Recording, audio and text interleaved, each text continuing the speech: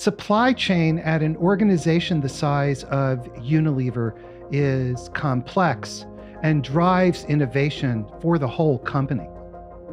We're speaking with Wendy Herrick, the head of digital supply chain at Unilever. Wendy, tell us about supply chain at Unilever.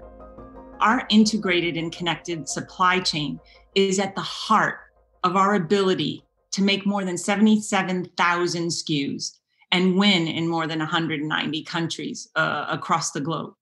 We capture the consumer demand, and we turn brilliant brand and product innovation into delivering high quality products to more than 2.5 billion consumers every day. So 77,000 SKUs. Connect that huge number to supply chain.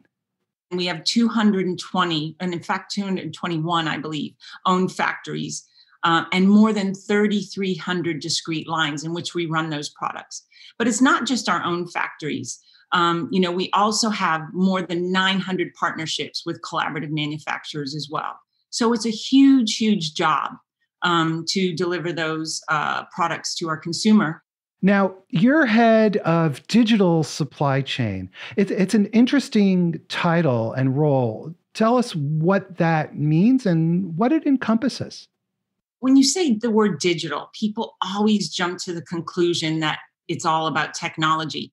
But we've actually defined the role quite differently. I mean, technology is just a piece of it, My role is overarching to the supply chain transformation program.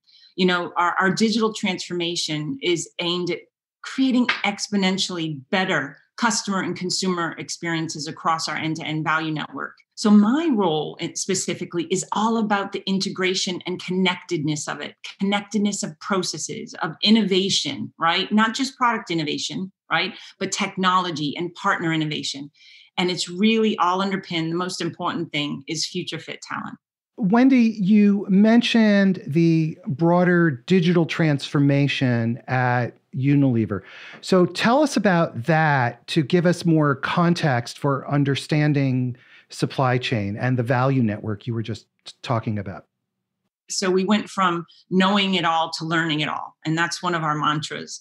And we really needed to open our minds to what's possible and what's out there. So we talked to more than 100 different organizations, more than 30 or 40 different industries. We really did a lot of outside in before we came to decide or define what our transformation was going to be about. And we defined it using what we call the 3 Ps. And what we mean by that is platforms. So those things that we're going to continuously invest in, not only today, but into the future, because we see it's where we can win. Another P is around people, so that future fit talent that I talked to and making sure we're upskilling and we have the right talent and right organization and roles for the future, but also the right partners. We can't do this on our own. So whatever innovation is out there, bringing those partners to the table and really making them an extension of our value network. I know you're working with Aera, and I'm grateful to Aera for making our conversation possible. Where does Aera fit into this? We have the same passion and vision. We want to build the self-driving, and they call it enterprise. We call it a consumer value network, right? And in order to do that, you need cognitive technology. And with their experience with Fred Schurig and Kushal and the team there, they have a lot of experience, even in other technologies.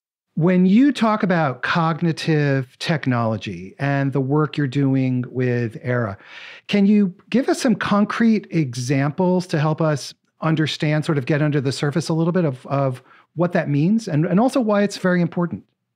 When you start to look at your processes, Michael, you sit there and look at those things which are non-value added, right? And I think of it in terms of do I want to do that job every day? Or, where can we automate, right? And you look across all your processes and you start to look at those areas where you can automate.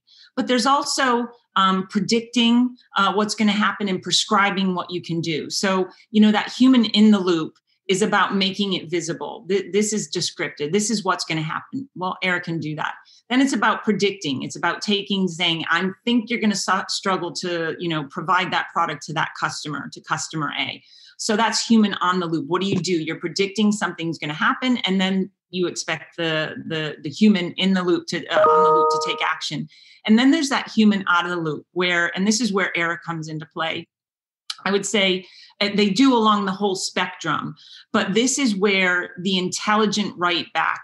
Once you're saying, the human's out of the loop, it's basically you're saying, look, for those decisions, just go, right? So imagine the speed on which you can act. Imagine the jobs, satisfaction you're creating for humans that actually now don't have to do that tedious work. And also the opportunities that you're taking advantage of because you're predicting and prescribing what you actually need to do. That pace of decision making, it just really requires a new way of working in this era. In the era, we're in the digital era, and that's where Aera has helped us. Does it require a leap of faith or trust that you're placing your supply chain, which is one of the crown jewels of Unilever, in the hands of a machine? When we embarked on machine learning and AI before, there's a number of arenas where it's a black box, right? So something comes out and they predict that this is going to happen, but you don't truly understand the black box and how it's thinking and what's been put in that black box to take that information to give you a prediction. With Aera, it's a clear box, right? So everything that's there, you can follow the logic, the algorithms are there, and you can actually then follow. So if the human is still in the loop, human or machine, you can follow the audit trail of the decisions that have been taken, all the actions that have been taken. And again, it's like treating this machine as part of your organization. They're part of your org chart, right? And it's really about being incredibly smart in where you do that and where you trust it, and being, for those more complex decisions. Wendy, you've been describing the digital transformation strategy. Now, what's the connection between that and what you're doing with supply chain? It's actually underpinned by 3 strategic focus areas. So one is about agility. Everyone's talking about agility today, especially during COVID. Agility for the changing marketplace. Our consumers continuously change. They say the rate of change will never be as slow as it is today.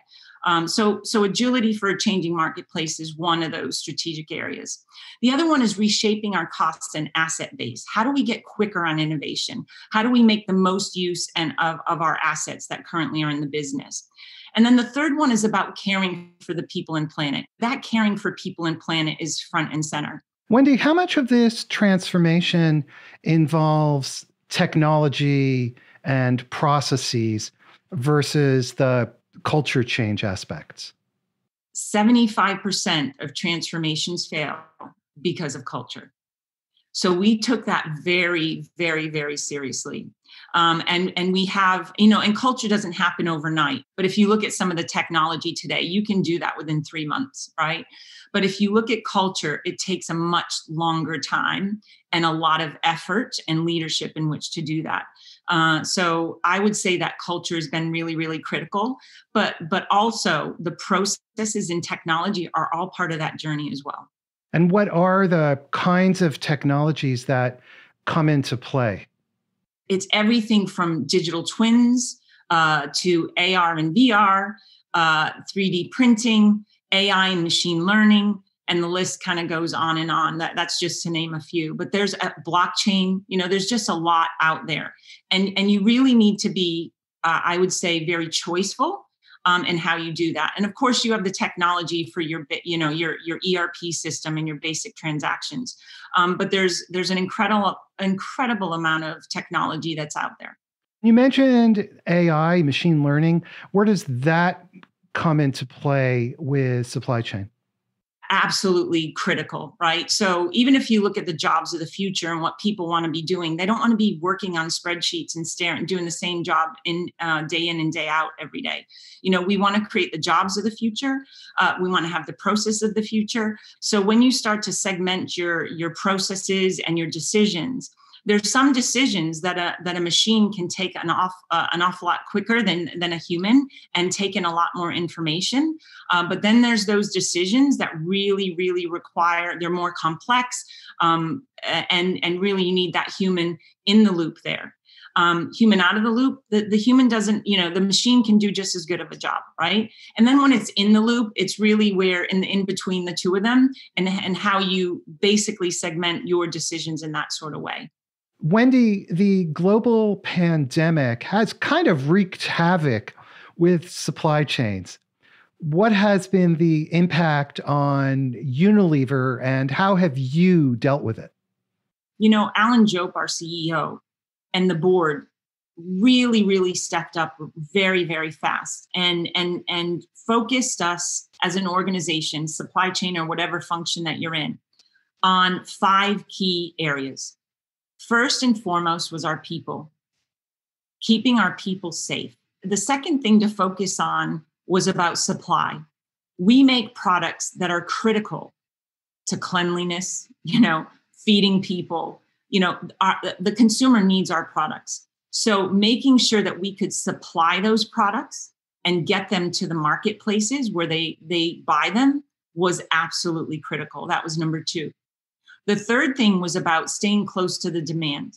If you looked at where demand shifted to, everyone talks about e-com. Of course, it shifted to e-com. It was exploding. No matter where you went, it was e-com.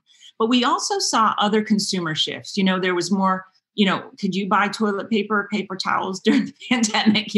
People were, kind of big basket shopping and going twice, once every 2 weeks versus going 3 times a week, that sort of thing. So we were looking at shopping habits, but we also looked at cocooning, right? So people started to cook at home, but then you saw a real uptick in other parts of our food business, in our beauty and personal care, Dove and the soap and everything we did there. And actually in 6 weeks, we started making hand sanitizer like you would not believe, right? To really, really help across that demand and keeping our ear to the ground there. We went to cycles that were unbelievably fast, right? So when you sit there and say, well, we have a 4-week S&OP cycle, we went to days, right? And in some instances in hours. We went to S&OP Light where we could really do it at speed. And we went from really what I call batch sort of planning to concurrent planning. And then it was all about giving back in the communities in which we live and work, right? So donations, working with our partners to make ventilators at breakneck speed to help frontline workers. I could go on in that space, but really, really supporting the communities in which we live and work was very, very important to us. Wendy, as we finish up, I'd like to ask you to share advice for business leaders who are listening. How can business leaders overcome the challenges and the complexity of undertaking this kind of supply chain transformation that you've been describing? I think it's really important to focus on the problems you're trying to solve. I think it's really important to put the consumer at the center of your processes and what you're trying to do and to deliver. But I also believe that everyone talks about transformation. And of course, we've been on that journey as well. But we're never going to go back to not transforming. So really, we're starting to think about, this isn't about a one and done. It's not about a start and an end, and we've transformed now. It's about what we like to call serial innovation. And innovation, not just in the product sense, which is always how we've referred to it in the past, but it's about serial innovation to make sure that you continue to win in the marketplace, and I would say make sustainable living commonplace. Okay, Wendy Herrick, Head of Digital Supply Chain at Unilever. Thank you for taking time to speak with us today. Michael, it was a pleasure. Really, really enjoyed talking to you today. Thank you very much.